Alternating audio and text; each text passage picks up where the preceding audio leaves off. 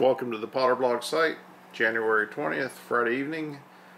This evening's word is La Nina.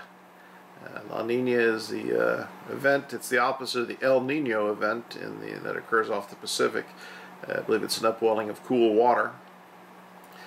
In essence, what it has done, it has split the jet stream in half. Northern half, southern half. Now, this chart here is from the NOAA, National Oceanic and Atmospheric Administration. This is a 30-day mean. This means it's a 30-day average of the winds at the 250 millibar level. That's a pressure, corresponds to a height. Different colors here are different wind speeds in meters per second. The dark red up here at 50 meters per second is roughly 110 miles per hour. Now what's happened with this La Nina event is we actually have a splitting of the jet stream, and here's Japan, Fukushima, and you can see there's a super highway of high-speed wind going out into the middle of the ocean, and then the La Nina splits it in two.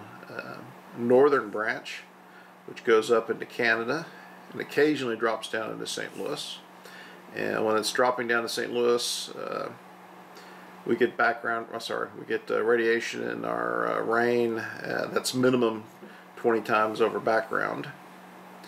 The other side where it splits, when we get radiation coming up from the southern jet stream, typically it's 8 times background. Now what's interesting and unusual about this, and concerning for people in South America and for people living in Hawaii, is that this La Nina event is splitting the jet stream in two, and you can see here's the equator, and it's actually sending Fukushima fallout across the equator into South America. Let me see if I can zoom in here a little bit better on this so you can see these arrows.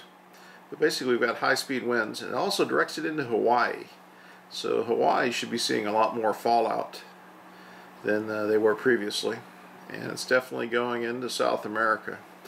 Now these speeds are high enough where all these locations North and South America are likely to see short half-life fallout from Fukushima, especially the radon daughters that are being kicked up out of the groundwater as the aquarium steams in the groundwater.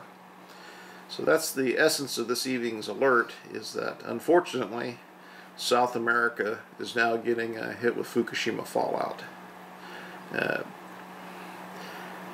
It's unfortunate for many reasons, one of which is we're looking forward to our winter fruit and food supplies coming from South America. Now one other interesting aspect here, and I'm going to switch over to surface winds. Now, this is a surface wind animation from NOAA, and it's what we'll notice in this, let me zoom in a little closer, is that the surface winds at the surface of the ocean, have actually been blowing out of Fukushima and down into Australia. And what we'll see is, let's look here at the date, there was a 8 times background detection in Caloundra, Australia, which is in Queensland, that occurred, I believe, on January the 8th. Extremely high wind. I think you'll see it right in here. There's a wind shift, took some radiation in from somewhere off the ocean and drove it into Australia. The event lasted for over 4 hours and basically blew it in directly over Brisbane.